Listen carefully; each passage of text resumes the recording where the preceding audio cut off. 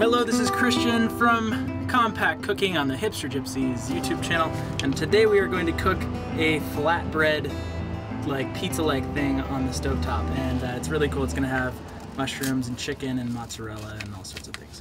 If you know anything about breads or pizza dough or quick breads, it needs to rise. So in here, I've got a little bit of water with some rapid rise yeast in it by Fleischmann's. And I've got some King Arthur bread flour. So here's what I'm gonna do. I don't really measure anymore because I've been doing this for so long, but there are recipes that you can look up and they'll tell you measurements that you can use for this sort of thing. Tons of them all over the place. So, but here's what I do it by feel. I just put some flour in there. I'm just gonna mix it around with my hands. I'm gonna feel how wet it is compared to how dry it is. And it takes just a second of mixing to figure this out. I'm doing it in this pot only because it's the biggest vessel that we have in our little motorhome.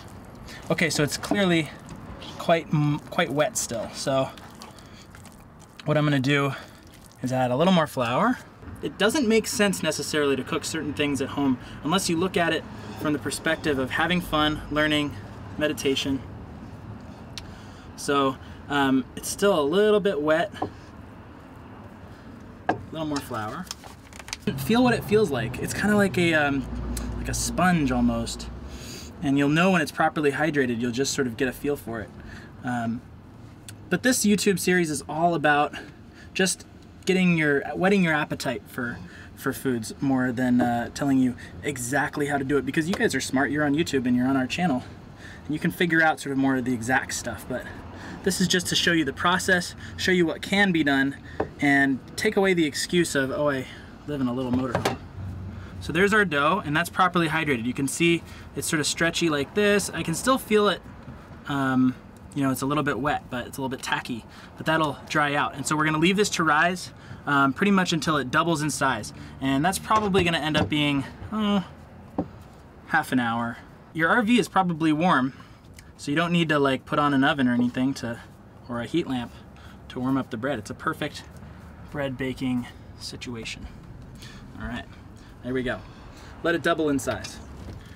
Flour is so cool. It can do almost anything. I mean, we can make pot stickers with it, bread with it, pizza with it, flatbreads like we're doing today. And I like to take it, since we're in the RV, and put it in little baggies like this. It's a really moist environment. Putting it in baggies like this makes sure that it doesn't, well, make a huge mess everywhere, but also so that the flour maintains its water-soaking abilities. So just wanted to give you that quick tip. Our flatbread is rising right now. It's almost there. Put a little bit of oil on it, and soon we will be using it. It's gonna be pretty exciting. It's been about 15 minutes. All right, and we're back, and it's been about a half an hour. Our dough has nicely risen.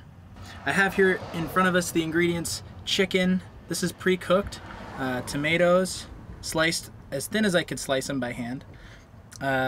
This is some canned mushrooms from a can, and it's just some mozzarella sliced up to be nice and small so it'll melt. I'm gonna take this dough. So what I'm doing now is I'm kneading it. First I'm pushing out the air bubbles, and then I'm folding it in, and then I'm pushing them out again. And this is what's gonna produce the gluten, which is gonna allow it to stretch. So when it gets a little bit sticky, all you wanna do, put that to the side, take a little bit of flour, put it on the surface, put our dough here again.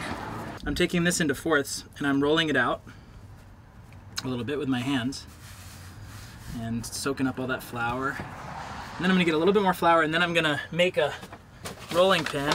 All right, so we're just gonna use a bottle to kind of push this out. I want to point you to this fire hazard over here. This is our cast iron pan, and what I've done is I've turned it over and I put it on the burner. The burner is going full blast down below, and it's really, really hot here.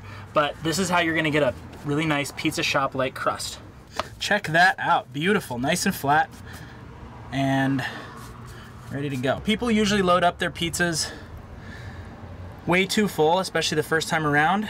So make sure you only put a few ingredients on. If you feel like it was a little too sparse, you can always do more on the next one. I'm gonna put a little bit of tomato on there, and the mozzarella will be really creamy.